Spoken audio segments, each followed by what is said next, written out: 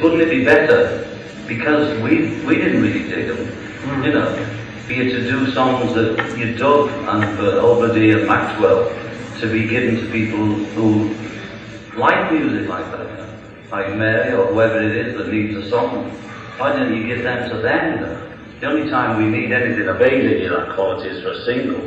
And for an album, we could just do only stuff that you really dug. It seems mad for us to put a song on the album that nobody dug, including the guy who wrote it, just because it was going to be popular, you know. Because the LP doesn't have to be popular that way.